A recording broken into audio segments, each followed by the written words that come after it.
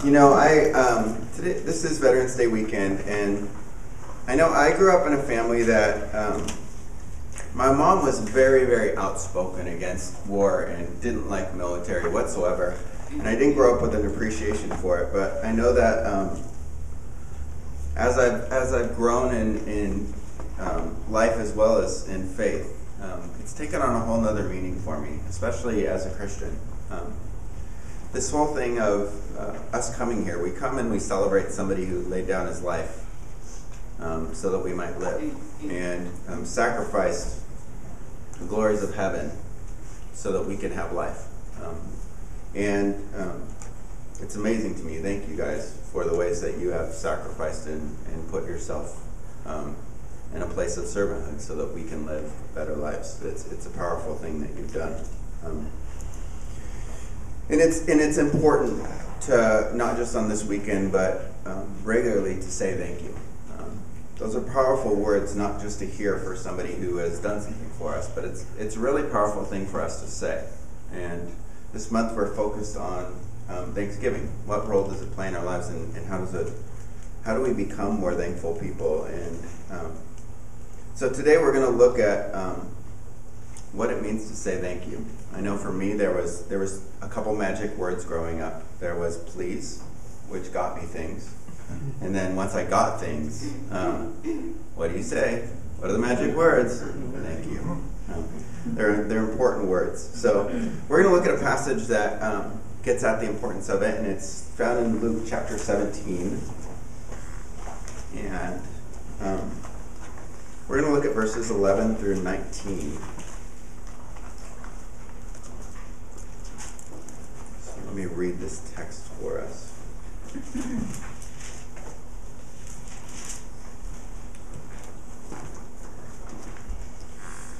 Now, on his way to Jerusalem, Jesus traveled along the border between Samaria and Galilee, and as he was going into a village, 10 men who had leprosy met him.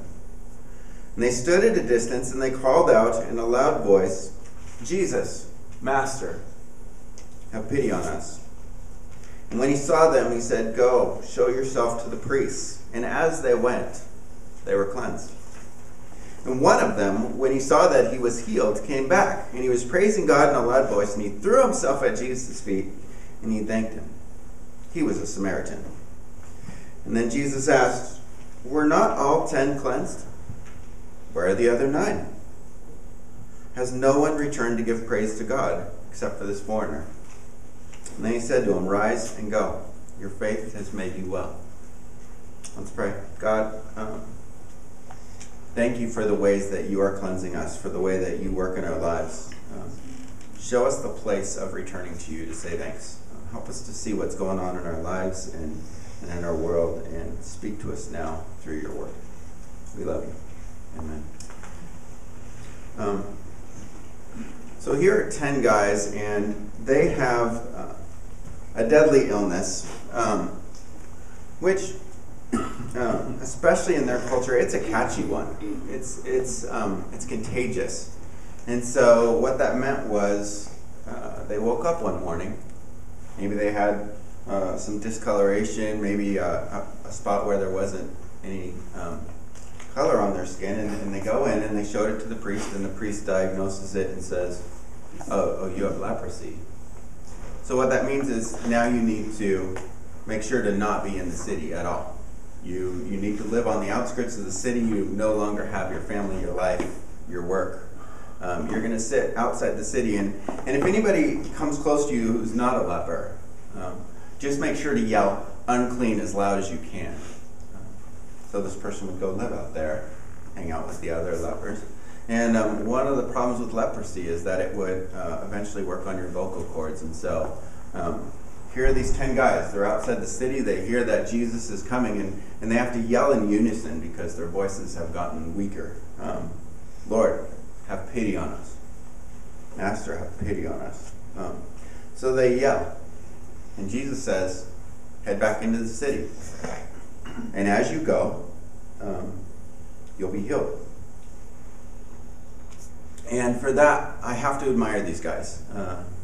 That's a courageous step to begin to walk towards wholeness when it hasn't happened yet. they obeyed the Lord. And as they did so, they were made whole. And I think it's the story of our lives. We have all kinds of brokenness. One of the weird things about leprosy is it numbs us. And it's often connected in the Bible with sin, because sin does the same thing. It separates us from life. It numbs us. And we're dying. And then Jesus steps in and says, come, I'm going to give you life. But it's as we walk into it that we find that we start to have that life.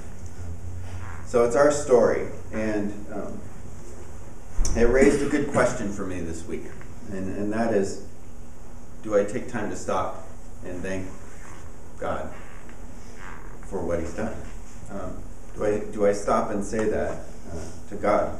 And do I say it in general to people? Do I say thank you? And I remember Christmas, I would get presents, and it wasn't unusual for me to get a really good present and then just take off and go play with it. And then the family would call me back, and I never kept track of what presents I got. My mom was sitting there, faithfully jotting down each and every present that each of the kids got. And then at the end of the night, she would hand us this card with all the presents on it and say, you need to write thank you notes to each of these people. And then a month later, she would say, you haven't written those thank you notes yet. I never did it. And then I eventually would do it, and I'd go, fine. And it occurred to me that I don't say enough thank yous. Thanks, worship team, for leading us into God's presence and giving us songs to sing so that we can connect with God that way. Thanks to folks who take care of the kids of Cocaine Anonymous so those folks can come. I know that's not why you do it, is to get a thank you, but thanks to Hospitality for giving us food to eat over and to have breakfast if we haven't had it yet, like me today, and whoever set up the chairs and the small groups, and so much goes on that we don't acknowledge and take the time to say thank you for. No. Maybe it's not atypical that 9 of these guys didn't come back. For all the things that we could say thank you for, maybe we grab 1 out of every 10. And that's a little bit sad. It's sad for those who need to hear it, but it's also sad for us. Because it's a powerful thing to say thank you, and there's a lot of good reasons that we don't get around to it sometimes. One is that it is atypical. 9 of these guys didn't. I think generally in our lives, thank you doesn't have a really prominent place. It's just not the normal way of thinking, and it's atypical. And I think there's 2 reasons it's atypical. One is that we have a sort of entitlement. We do our part, so other people should do their part for us. Oftentimes, Christina makes dinner for us because she's a way better cook than me. For me, cooking is grabbing something and throwing it into the oven, and the box better tell me how long I need to put it in there. So she actually cooks, and I think to myself, well, I've done a lot of work. Not like she hasn't done her fair share of work, but I've done a lot of work, and so it's really nice to have this dinner. But she didn't have to do it. She could just look at me and be like, I don't know, there's stuff in the fridge. There's cereal, cottage cheese. You can find something to eat. I don't remember at our wedding there being a vow about, I will cook you dinner because I'm the better cook. We didn't have that one. Last time I checked, I'm not a king, and I don't have any servants. So there's just this sense of entitlement where we go, that's just how it works. And I'm reminded of something that was told to me regularly growing up. The world doesn't owe you anything. God doesn't owe us anything. The world doesn't owe us anything. Other people don't owe us anything. And even if they do, even if you are like a boss person, you have somebody who's supposed to do their job and there's consequences if they don't, they still want to hear thank you. It's like oil in an engine. Without the thank yous, things start to scrape, and then they start to grind, and then they stop. Resentment builds up, and we need the thank yous to keep things running right and for our generosity to keep flowing. But I think there's an even bigger reason than just the entitlement, and that is it takes time to stop, to look someone in the eye and say, thank you. these guys who were getting healed, they were just giving their life back. They're going in to see the priest. If the priest looks at them and goes, hey, you don't have any more leprosy, they're like, sweet, I can go back to my family, we're going to throw a big party, but I got to find a job. I can no longer sit outside the city and hope that somebody gives me something to live off of. Nobody wants to support an ex-leper. They just don't do that. So I got to get a job, and then there's my bowling league I got to get signed back up for, and my soccer team. I got stuff to do. And I think most of us are so busy that the idea of stopping to actually say thank you feels like we can't afford that slowdown. Stuff to do. And we live kind of a freeway life. Like, what's the fastest point that I can get from point A to point B, get my to-do list done along the way so that I can go to sleep and start again tomorrow? And what if life was lived like side streets? You pull up to the stop sign and you look around and you go, wow, I got here. That's nice, thanks. And then you move on to the next one. Or maybe it's even more dire than that. Maybe we are actually doing freeway lives with our brakes cut. We don't even know how to slow down anymore. We're on a runaway train. I was talking to one of my seminary professors, and he was telling me about how he had read this thing about how people's brains are changing because of technology. We're actually changing the way that we think, and we are getting worse at going deeper and doing critical thinking, but we're getting really, really good at hydroplaning. So we can blast through way more information and get little scraps of it than we ever could before. For example, I rarely read news articles, but I read the headlines. And thankfully they put them in like 25 characters so that I can know what's going on, and now I can speak knowledgeably about what's going on in the world. I multitask. I do 3 things really poorly rather than 1 thing really well most of the time. And I'm ADD, so it works for me. But I think that happens in our spiritual life all the time. Like, we sit down to spend time with God, and we read Scripture, but we just read it really fast, and then we're done. Good, I got to check that off my list. I have a little daily devotional, and I often start it like 5 minutes before I have to get to my next thing. And so I'm like, how fast can I read these words? And I'm going to skip that section and that section because I don't have time for, oh, there's the end. Amen. I get a lot out of it that way too. There's this new trend of mindfulness. And I know I've attempted it on occasion. It's hard for me to do, but like mindfulness in eating would be like to sit down, to take one bite, to look at it, put it in your mouth, actually savor it, maybe even swallow before you put the next bite in. Crazy idea. And enjoy being fully present with the people you're with at this meal. I think Christina and I have attempted to do it on a couple occasions, and it's lasted like a week or two, and then we're like, all right, let's get going. Why is yoga so popular? I think it's popular because people are like, oh, I can breathe and slow down and breathe. Christina and I got to take a trip to Italy once, a while back, and we were like going to see every site that was important, and museum fatigue began to set in, where you've seen so many cool things that they all start to blur together, and you're like, oh great, we're going to another museum. Oh look, it's Michelangelo's masterpiece. Fantastic. Where are we going next? Let's go to the Colosseum. Okay, we can get that in. We ended our trip by going to a place called Cinque Terre. And Cinque Terre is funky because there's no cars there. You can't take a car there. You take a train in, and it's this town. And I was trying to look up what you can do in Cinque Terre. There's nothing to do. Nothing. Maybe go for a hike. I don't know. Like nothing. You just sit there and look at the ocean and relax. And tons of people come away from these trips and go, oh my gosh, that was the best part of the trip. Because I lost track of what hour in the day it was.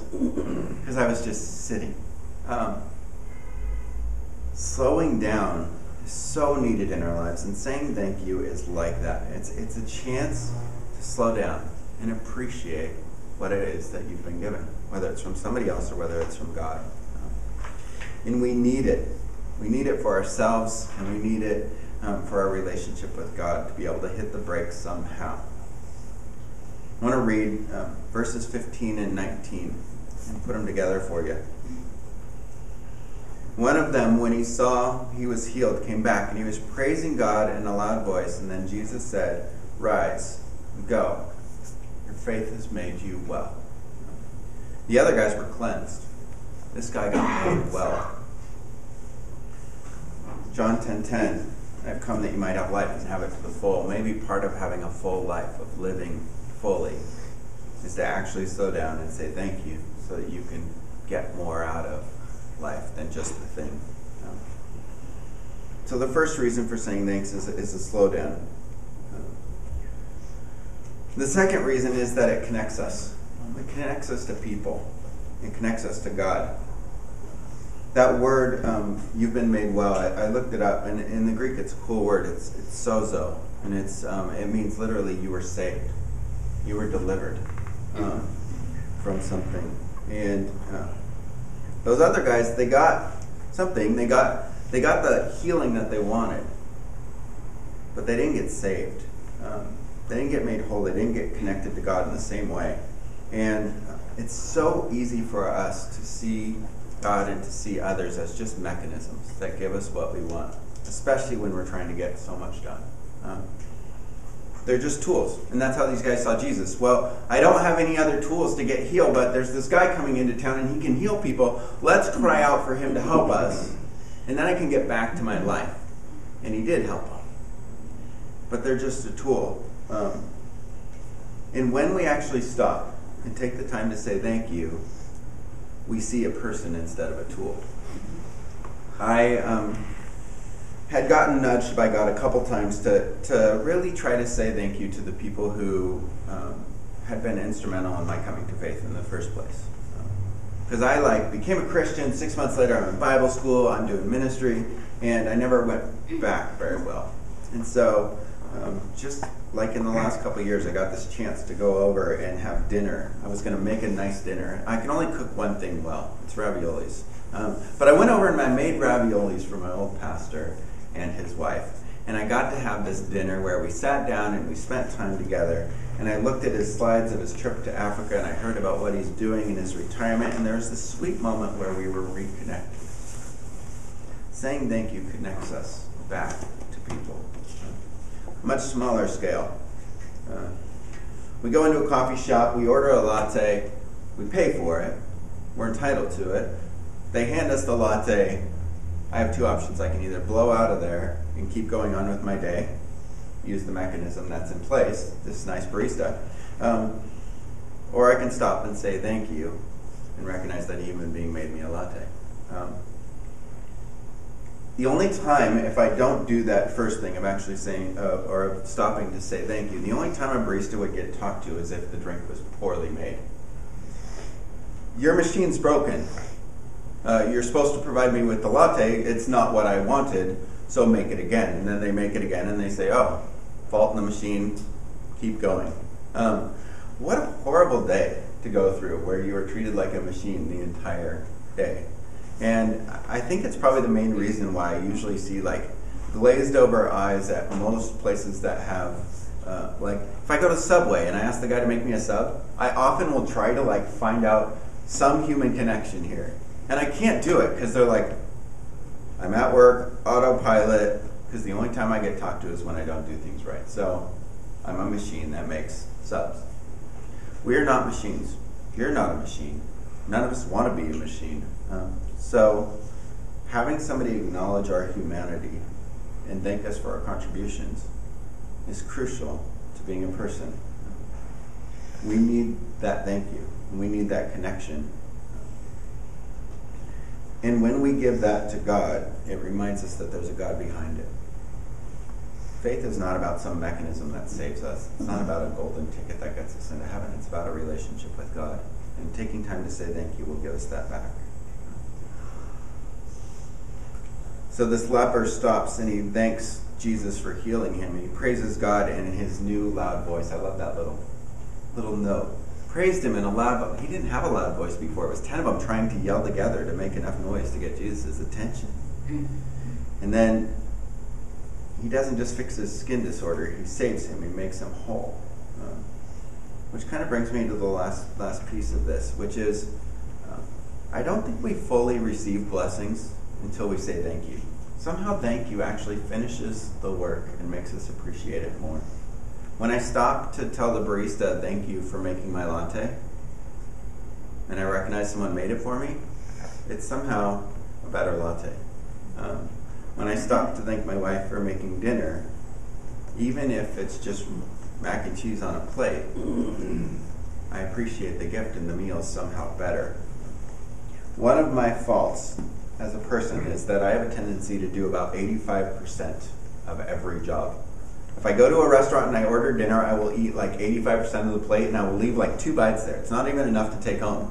It's totally weird, but I just feel wrong about eating those last 2 bites. And then when I have to clean the house for a small group and get it all ready, I pick up like 85% of the things and I leave like 3. And it drives Christina crazy because she's like, why didn't you pick up for a small group? And I'm like, I did, just not all of it. And I never finished the job. And it's so good that I'm not like a cancer surgeon because I would be waking people up all the time. I might have given you a few more months, but I didn't really get all of it. Maybe we can do another surgery later to try to get the rest. I don't know. And saying thank you brings us the other 15%. It makes us well. If we want to live life to the full, if we want to get the most out of what we are doing and what we've been giving, saying thank you is a way to finish the work. It's absolutely true in our relationship with others. If we don't say thank you, we're going to miss out on part of what was done for us. It's absolutely true in our relationship with God when we don't have a way to actually articulate what we're thanking God for, what He's given us. We will have a vague and sort of distant theoretical idea that we're saved and that we've been blessed. But it just doesn't turn real for us until it connects to something. It never gets into our bones. It never soaks in. And I'm so thankful today just for our worship team because they give us the words to say thank you. I'm thankful for our time in our service when we have an offering because I can do something tangible to say thanks, God, for giving me what I have. And there's an actual number and I can watch it happen in my bank. Like it gets real. It soaks in. And I'm thankful for when we have communion, we do that the first Sunday of each month. It's a powerful time because we stop and we take in something. And if you'll notice me when I come up to take communion, those of you who are serving, I usually respond by saying, thanks be to God when you hand me bread. Because that stopping to say thank you reminds me that without God, I was lost and didn't have a chance. But because of what Jesus has done, I'm becoming a new person and I'm being made well. As we continue to worship, as we sing some more songs, we're going to have a chance to say thank you to God. And I hope that can ring through in the words that we sing. And I also hope that as we worship this week, as we walk with God this week and praise Him for what He's done, that thank you can be a part of it. In really small, tangible ways, find ways to look people in the eye and just say thank you. Can we do that? All right, let's pray. God, thank you doesn't quite cover it. You gave us your life, literally. You gave us everything that we have, and without you, we're lost. But somehow, out of your kindness and out of your grace and out of your mercy, you gave us life.